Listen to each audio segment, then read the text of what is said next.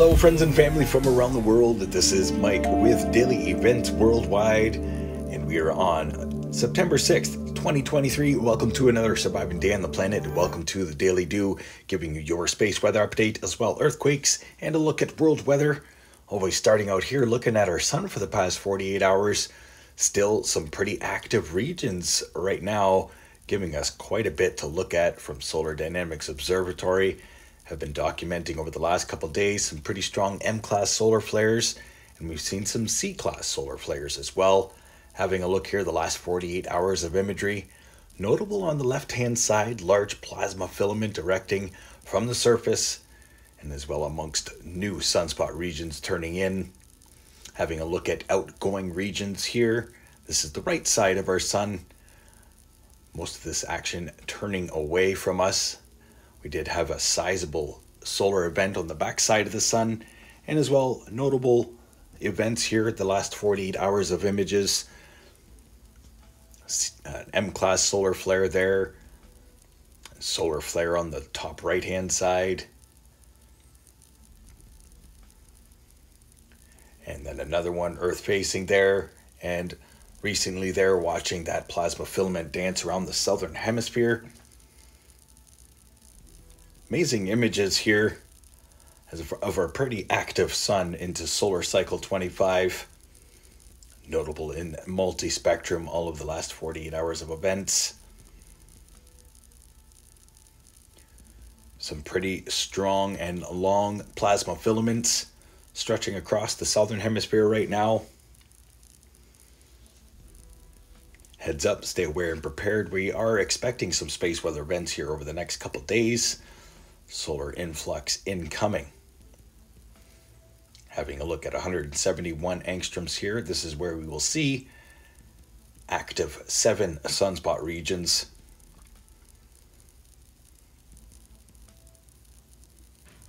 And give a quick shout out to all of you watching right now. Thank you so much for pressing play, and as well joining the Morning Dew Daily Events Worldwide family here, keeping humanity aware and prepared.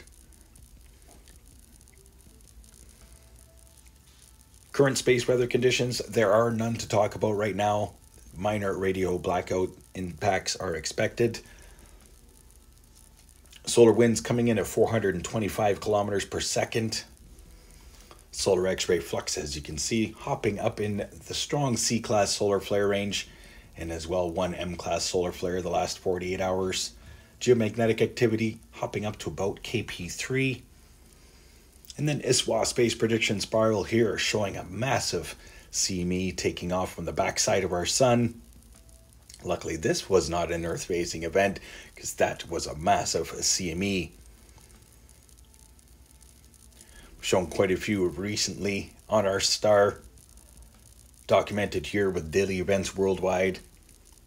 And all of the green and yellow is current space weather conditions.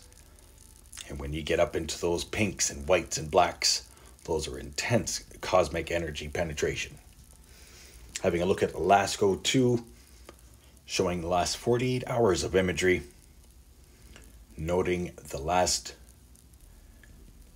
3 solar flares that produced coronal mass ejections. One of them being right here. And as well right there on the back side of the sun. Now let's get to earthquakes past 24-hour period.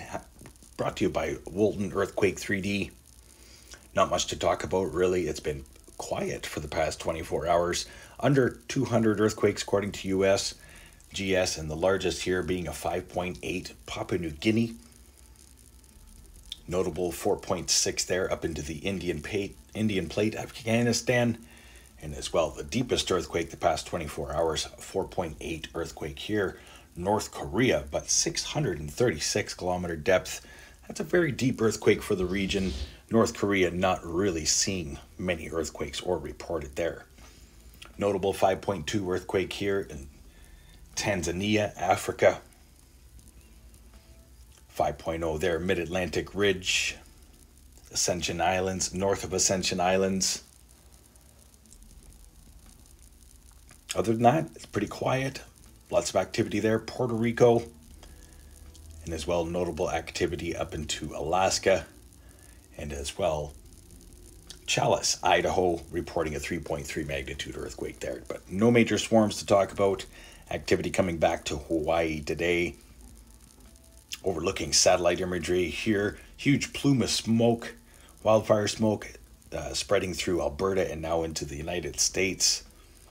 And then overlooking the Atlantic Ocean as we have 5 tropical storms that are spinning around our North Atlantic right now. One is off the coast of Senegal, Africa. And as well, we've got Katia, tropical cyclone Katia. It's a remnant low. We've also got a tropical storm Lee and extra tropical storm Franklin is still alive, getting ready to head into the UK and Western Europe. And then we've got extra tropical storm Idalia, who is heading back into North American continent, hitting the Atlantic provinces of Canada. And look at the path of Idalia coming out of the Gulf and now racing back into the Atlantic provinces of Canada. A quick look here versus the Pacific, as seeing things ramp up there, as well as there are 5 tropical storms here. So 10 tropical storms across our planet right now to talk about. 2 of them here, we've got Kurogi, and as well we've got Hana, Haiku. We've also got tropical storm Goring. That's been hanging around northern Philippines, getting ready to go into southern Taiwan, as well Thailand. Just some crazy days on our planet right now, everybody. Stay safe, stay aware, prepared. That's what this is all about, sharing the information of our planet, satellite imagery, major storms, and as well major changes on our planet as we go through them as together. So thank you for watching. Having a look here at windy.com, showing the next 5 days for weather forecast across North America. Low pressure system affecting most of eastern Canada and the United States. Watch for pop-up extreme weather events, supercell actions, pretty much Ontario and southward into the States. Got lots of rain heading into parts of northern BC and the west coast, and eventually that will stretch more southward towards the Washington border. And then long range forecast, big low pressure system here heading into eastern Canada. And then we've got another tropical system here developing in the long range, most likely turning into a category 3 or 4 hurricane heading towards northern Bahamas. Long range forecast here brought to you by windy.com.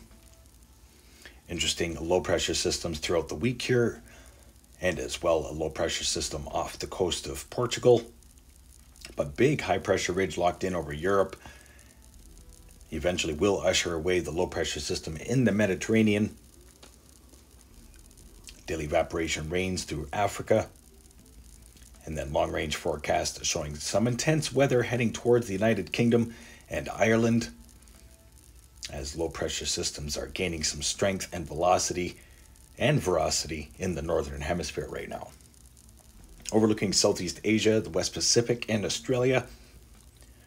Monsoon rains continue through India. High pressure ridge is locked in over Australia for most of this long range forecast. No real moisture in sight.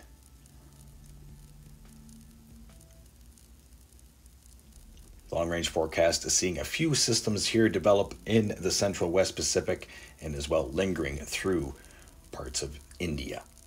Much love, everybody. Hope you enjoyed the video. Stay aware, prepared, stay young, and have fun. And get your daily due. Bye-bye now.